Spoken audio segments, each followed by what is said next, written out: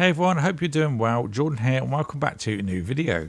Today we're looking at the Razer Barracuda X multi-device gaming headset. This headset is designed for those of you that have a few different devices and are looking for an all-in-one solution that you can use across multiple platforms rather than having to have a different headset for each device. So let's cover the main features and then we'll get into the box. Barracuda X is a wireless headset that's compatible with PC, PlayStation, Switch and Android.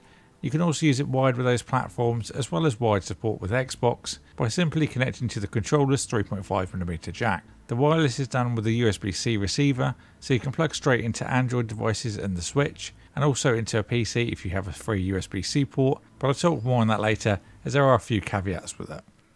So Razer are using their Triforce 40mm drivers with the Barracuda X. This offers a frequency response from 20 to 20 kHz, a removable hyperclear cardioid microphone, 20-hour battery life and flow-knit memory foam ear pads for extra comfort.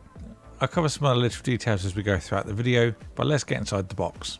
You'll find instructions, Razer stickers, USB-C adapter, USB-C to USB-A cable, USB-A to USB-C cable for charging, 3.5mm audio cable, and finally a removable microphone.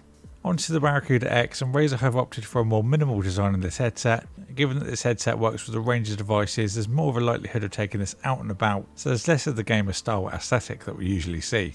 There's no RGB on this headset either, so you won't stand out like a sore thumb in a dim lit room, but that also helps with the battery, as RGB often knocks a few hours off.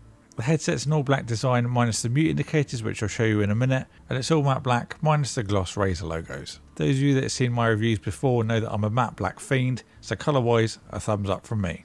Looking at the headband, we've got incremental adjustments to find a fit for you. It's got some nice padding on there too. The ear cups have rotation and pivot, which is great, especially being a glasses wearer. I often find that I need a little bit more adjustment to get it comfortable. The ear pads are lovely and soft with the flow-knit memory foam, very comfortable especially when wearing glasses. These can actually be removed for washing too. They've got a stretchy material on the inner side that you pull over the frame. I've taken off ear pads of this style before and they can be tricky to put back on, so I recommend you leave them be unless you're actually planning to wash them. On the bottom and the left ear cup is all of the headset's controls and ins and outs. First is the mute button that gives a tactile press when enabled. Next we have the volume scroll wheel. This is a smooth scroll without any tactile feedback. Then we have the power button and power LED. Following that is the 3.5mm port for Xbox and wired use, USB-C port for charging, and then the port for the removable microphone. The mic can only go in one way, so there's no chance of speaking into the wrong side. It's very flexible too, so you can easily position it to your mouth. And before we move on, let's have a listen to how the mic sounds. So here's a sound sample of the microphone that's on the Barracuda X.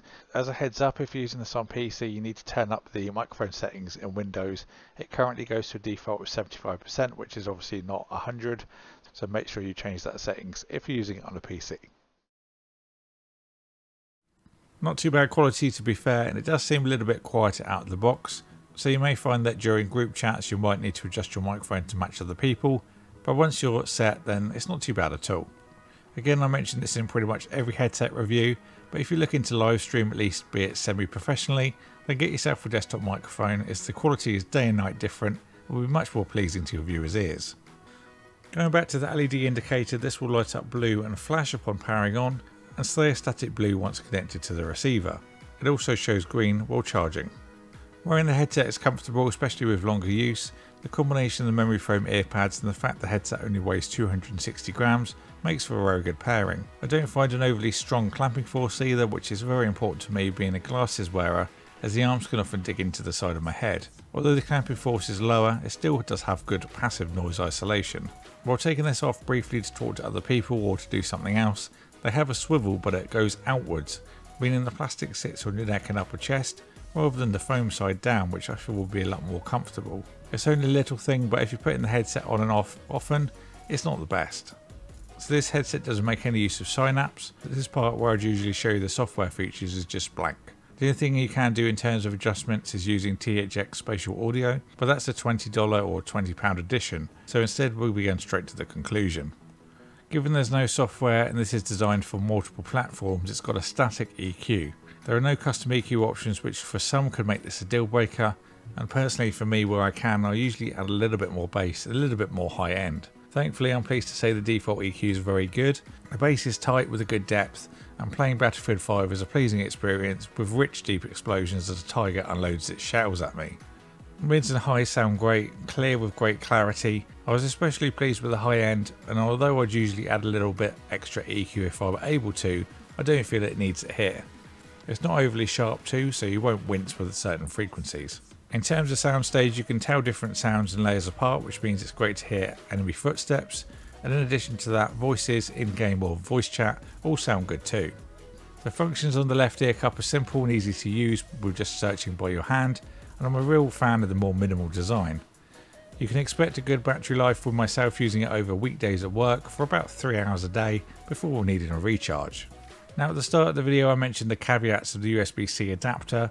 When you use this on an Android phone or the Switch it sits flush, but if you're planning to use this on a PC with the adapter then you might find that it covers up neighbouring USB ports. So I'd really recommend you just use the USB-C to USB-A adapter. Plus, given that most motherboards generally only have 1 or 2 USB-C headers, it's a little bit of a waste of a port, but you can use it for devices that require higher throughput. If one of the devices you primarily use is an Xbox, then there are other solutions you can look at which will give you the wireless freedom rather than being tethered to the controller if you go with this. But given the Barracuda X is designed to work with lots of devices, there is usually some sort of sacrifice. And for this one, it's the lack of wireless support with Xbox. Overall, if you have multiple devices and you want an all-in-one solution, the Barracuda X is a great choice. At the time of recording you could pick it up on Amazon for $72.99, which I don't think is bad at all. Of course, if you have any more questions or there's something that I haven't covered, feel free to post down below and I'll get back to you as soon as possible. I'll put links to the Barracuda X down in the description box if you fancy picking up a pair. If you enjoyed this video then be sure to subscribe and hit the bell so you don't miss a video. Thank you all for watching, thank you to Razer for sending these for me to review, and I'll see you all in the next video.